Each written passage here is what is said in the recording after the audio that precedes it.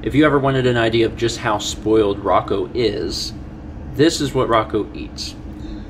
Rocko eats the Blue Basics, which is what Sagan was on. It's really good for tummy troubles, which Rocko has had a little bit of in his life. So he eats Blue Basics.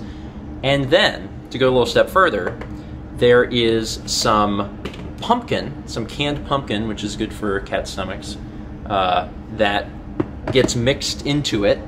And then that is topped with salmon. My parents actually cook up a plain salmon fillet and chop that up, and it gets sprinkled on top. So then you've got this mix of the Blue Basics and pumpkin with just a little sprinkling of salmon on top. But it helps his bowel issues. Are you hungry? Huh? Are you ready to eat? Come here. Yeah. There you go. Is that what you want? Oh yeah, that's good. That's really good. You're gonna eat that salmon off the top. This is really... The AC over here is really loud. At some point, I say at some point, but I think multiple times over the years, it's been replaced, and it sounds a bit like a train. By the way, hello everyone, and welcome to Tuesday. I'm over here by myself today. Mal was not feeling well, and to be honest, I haven't been feeling super great. I'm not sure exactly what we ate, but something has made us a little sick on our stomachs. But Mal's been taking it not as well as I have, probably because I'm just used to always feeling that way. So she wasn't feeling well, so after breakfast stream, she decided to lay down. And I came over here to take care of Rocko. So he's set. Now that he's got some food, I'm gonna scoop his litter boxes, and then I'll go back over and you know, hopefully Mouse will be feeling up to eating lunch, because that's an important meal if you want to, you know, try and get up, get moving, get some things done. But we'll just have to see how she feels. So the good news is Mal's up, feeling a little bit better after after a rest. And the other good news is that lunch looks really good, because I was mentioning the other day that whenever my parents left town, they had some fresh stuff that they had bought that they gave to us so that it wouldn't go bad. Some of those things included sourdough bread and a tomato. So we had enough stuff to make a grilled cheese sandwich, but we didn't have sliced cheese. So while I was over there feeding Rocko, I just stole some of their cheese because they have cheese. So that looks incredible. The texture of this bread is amazing. Yeah? By the way, it's like perfectly crunchy, and like the bread's perfect. I mean, that's a good looking sandwich, but also sourdough is like an absolutely delicious bread. So I'm gonna eat this. We're gonna watch the Indie World Showcase, which debuted earlier today for Nintendo, and then I'll be doing First 20 today. Got a handful of games we're going to be playing. Hi, pal. You a good boy? Yeah. We're getting your food ready. It's dinner time. You excited? I hope so. So we're already back over here for the evening feeding Rocko. I did the First 20 stream, played 5 games tonight. And as I've been doing once a month, I'm going to tell you about the games I played in August 2020. This will be pretty brief. I played 5 games, but I didn't play any of them for particularly long. I didn't have any RPGs or anything this month. First game I played was Ion Fury. This is from the same makers of Duke Nukem, and it is designed to feel like Duke Nukem. Someone in chat said, this is basically 2020 Duke Nukem. And yeah, you play as a woman this time around. But the gameplay style is all very, very similar. The graphics are very, very similar. It was fun. It was genuinely enjoyable, but it's Duke Nukem. Like, I don't have to sell you on anything else. Like, you either like that sort of game or you don't. If you do, you should probably try Ion Fury. It was fun. Then I played Skater XL. Skater XL is an interesting one. Oh, and it's also worth noting, Ion Fury was a dev key, and also Skater XL was a dev key. Skater XL, it's trying to be Skate, EA's Skate series, and it's good. Like the the physics part of it, the board part of it, everything surrounding the actual skateboarding portion of the game is really good. It feels like Skate, but even better, in my opinion.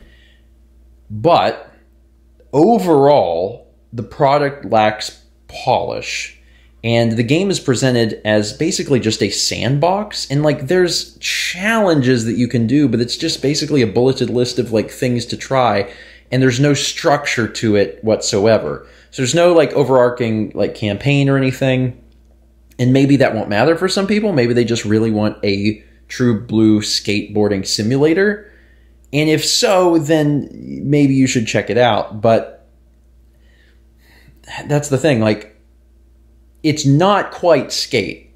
Like, I would rather play Skate, which may not, it's comparable.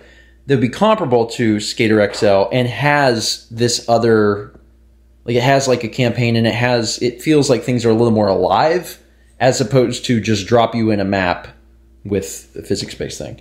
That being said, I'm not 100% sure that that's going to come to YouTube yet. And the reason is it was full of copyrighted music, and for whatever reason, I did not have the forethought when it started to turn the music off. If I would have done that, then we could have just put in our own music, but I didn't do that. So what we're going to do is we're going to take the whole thing, put it onto YouTube, and see if there's any, well, there's definitely going to be problems, there's definitely going to be claims, but see if there's going to be anything blocked, because one track can cause it to be blocked potentially worldwide. If that happens, then we just won't upload it because it'll be pointless. And also it's muted on Twitch, so it'll basically have existed solely for people who were there live. If you're super, super into skateboarding simulation, Skater XL might be worth checking out. But, and like, that part of it is fun, but it is missing some of that polish. So your mileage may vary depending on how you feel. Then I played Cat Quest, which had been sent in by a patron named Ben. And I really didn't know anything about Cat Quest. I had seen some images of it, and I was surprised to learn that it had like nearly a perfect score on Steam. Like, people loved this game. So I loaded it up, and it took a few minutes to get into it, but then I was actually really into it. I was like, this game is really fun. It's super simple. It's not terribly complicated, but it's just genuinely enjoyable. Like, it's a action RPG with equipment and magic and quests, and it's a little mindless going from point A to point B, but it's done in such a cute, stylized way that it's worth playing. My one request by the end, after I had done the actual first 20, was like, man, that would have been so much better with 2-player co-op. But then chat was quick to point out that apparently there's a sequel, and the sequel supports co-op. So that's the only way. That was the only way that the game could be, even more fun, was going through that with a friend. After that, I played Reventure, which had been given to me by MTAN, and Reventure is such an interesting concept. It reminds me a lot of Minute, where you die and you come back and you have to you only have a minute to live and you're trying to figure out where you want to go.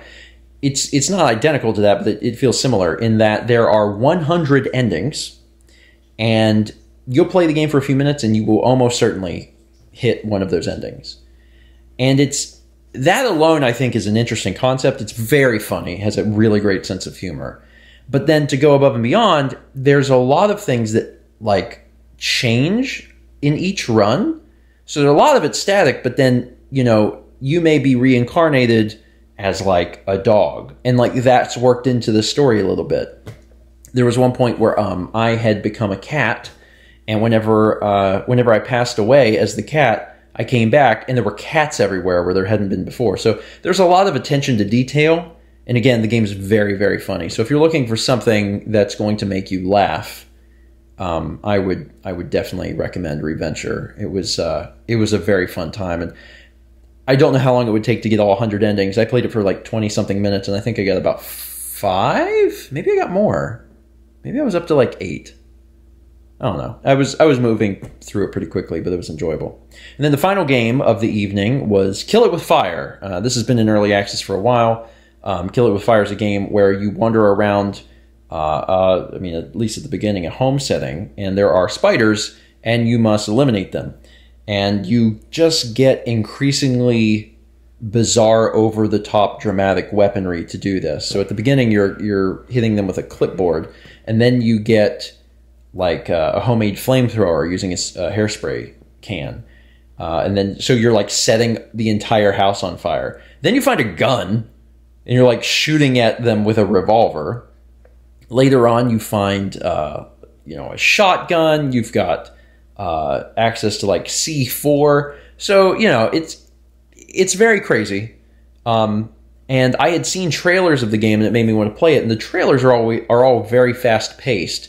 Kill It With Fire, in order to make it a game and to make the game, you know, actually enjoyable, has to slow that pace down quite a bit. Like, you're consistently running into spiders, but it's much more meticulous than the trailers would probably make it seem. So it's a little slower. But there was a lot of little attention to details which I thought were fun. The soundtrack, actually, or at least the ambience, is really well done. It actually feels both comedic and also a little bit on the horror spectrum. And also, it probably goes without saying, but you know, if you don't like spiders, I don't know that you could play the game. You probably wouldn't enjoy yourself very much. And those are the games I played.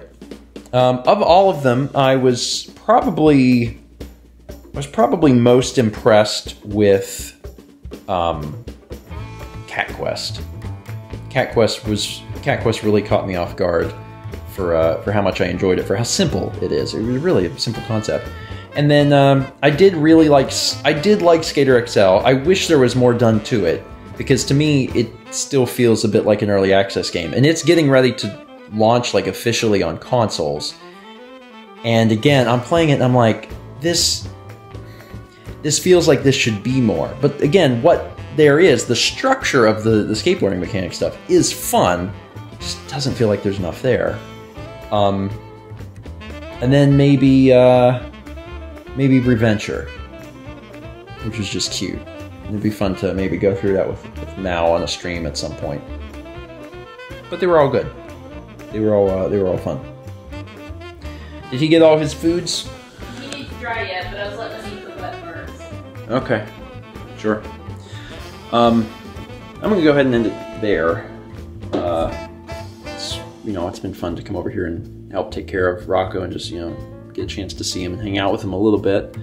He's a good boy. I haven't seen him much this year, obviously, so it's nice to know that he's doing all right and he's doing okay. We'll be back in the morning or afternoon or something. I know that his feeding schedule is very different than what we're feeding him. I think he's normally fed like 4 times a day, and we're feeding him twice. We're feeding him in the morning and the night. But he's getting the same amount of food, so he's handling that all right, it seems. Thank you so much for watching, and as always, let's meet back tomorrow, shall we?